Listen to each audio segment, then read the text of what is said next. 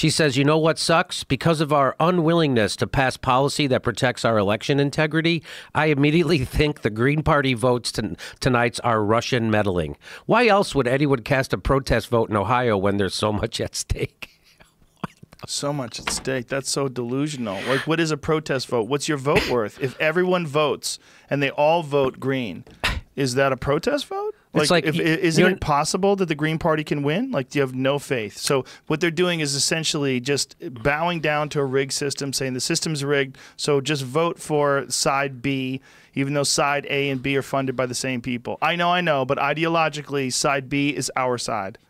That's what she's saying. So what they've gone past, so now the hashtag resistance have gone beyond voter shaming, and now what they're actually doing is democracy shaming. You don't get to participate in democracy. Exactly. And those people, so let me tell you something. When people say, oh, you know, the Greens take away vote. I would not have voted in the presidential election if I did not have the opportunity to vote for the Green Party. Right. So those votes, you don't own those votes. The way electoral politics works is that if you don't have enough votes to win, you have to go get them. Right. And you have to appeal to those votes. But they don't have an appeal to voters, the Democratic Party. They have nothing. And so what they have left is fear and voter shaming. And that's it. Now they're actually shaming democracy. Well, you would also think that by the time, after we've gotten through this past election where no one, literally no one in the mainstream media other than maybe Fox News predicted that Trump was going to win. No one. They all were 100% sure that Hillary was going to win. They were had in the 90% range of probability of her winning, and they were displaying it on CNN. So they know that that's wrong. So why would someone think that a Green Party candidate has to be, or a Libertarian candidate has to be, a protest vote? Why can't it be a real vote at this point? When you're talking about the kind of social media outreach that is capable today, that's possible today, where a person who has some really good points and has look at this woman who won in New York, the 28-year-old girl is a Democratic socialist. Alexandria Ocasio-Cortez. Yes.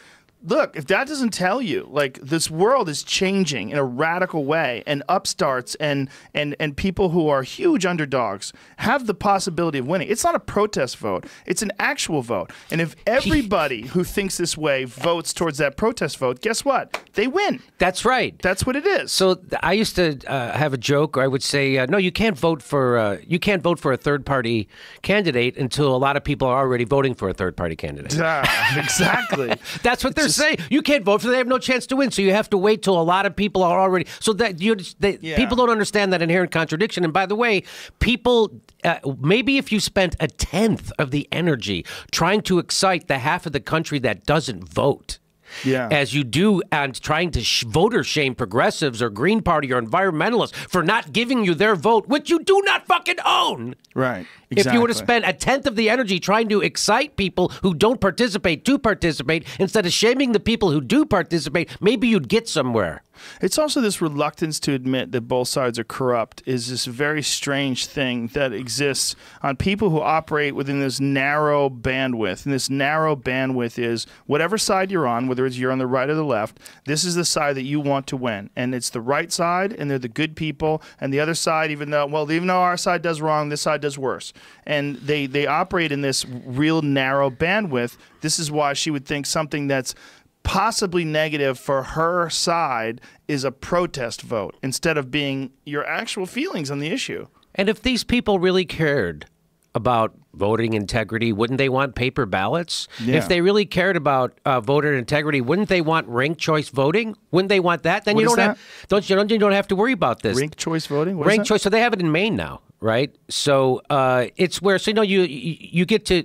This is my first choice. This is my second choice. This is my third choice. Oh. So you don't get to. So it eliminates that you're a spoiler. Right? Interesting. Yeah. So, and they voted in Maine, and the politicians, of course, don't want it. So they got rid of it. And they had to court reinstate it. They had to, I think it's happened twice now. How does it work in terms of, like, say if you're going to vote for, governor of Maine? You have a first choice, a second choice, and a third choice? Let's say there's three choices. Right. So you get to say, well, let's say if your first choice was a Green Party candidate, you go, okay, that's my first choice, but my second choice would be the Democrat. So in case and my third choice would be, maybe nobody. And so does like second choice have different points? So if your first choice doesn't get enough votes to win, then your second choice goes, right? So that's how it works. So you're never wasting your vote. And you know what's ironic is that, and I might have, there's been people who can better explain that. So please, I know people are going to, Jamie, the better way to say that, I'm sure there's better ways. But the thing that kills me is that Bernie Sanders, his whole career was about being an independent. And I have videotapes of him saying, what kills me is I go out and I do these talks and I talk to the people. They come up to me after these debates and they say, I like what you said and you make the most sense, but I can't vote for you because you're never going to win. I hate that. They go, I want to waste my vote. Oh, if there's one thing I hate more than that's phrase, waste your vote. This was what he was saying his entire career until now. And I want to know why. I want to know what the hell does Bernie Sanders in 2018 know that Bernie Sanders in 2006 didn't know, and Bernie Sanders in 1996 doesn't know. And he tells everybody you got to run. He's getting people to come into the Democratic Party, which is actively cheating them. Yet he still cheating him and him. Yeah. Yet he still runs as an independent in Maine. I mean, in Vermont, he still runs it. Everybody's saying you can't do. He gets to run as an independent. He gets to run as an independent while representing the Democratic Party. Sometimes. Yes. So they have a special sweetheart deal. So what is he saying when he said, is he saying now that protest votes are a waste? Like, what is he saying? He told everybody to vote for Hillary. He's not starting a third party. And, his whole life he was like, he said that we have to have, the verbiage he used one time I saw him was that, Jesse Jackson's correct. We need a rainbow coalition of people, but it has to happen outside of the Democratic Party. He said that. That was him. So we have to have a progressive coalition, but it has to happen outside. And who better to lead it but Bernie Sanders? So that's why it's hard to start a third party, because you need people who are already famous and popular and in government. So if he left and he got, say, Tulsi Gabbard and Nina Turner and Alexandria Ocasio-Cortez, and he got a bunch of people that are super popular on the left, we'd have a third party that would be polling at 10, 15%. And now the Democrats would have to form a coalition instead of what they're doing now, which is ignoring progressives. After she cheated Bernie Sanders, after the Democrats cheated Bernie Sanders in the primary, Hillary Clinton didn't choose Bernie Sanders as her vice president, as an olive branch. She didn't choose Elizabeth Warren as an olive branch. She went to her right. She got Tim Kaine, who's to the right of her, who's anti-union, who's everything bad thing you want, and a corporate Democrat. He's pro-wall, the whole deal. She went, so if we had a third party that actually polled at 10 or 15%, they couldn't do that anymore. They'd have to do a thing called voter outreach instead of voter shaming, or it's what it's devolved to now, which is democracy shaming. They're literally shaming people for participating in democracy. You don't get to participate in democracy because you're a third party.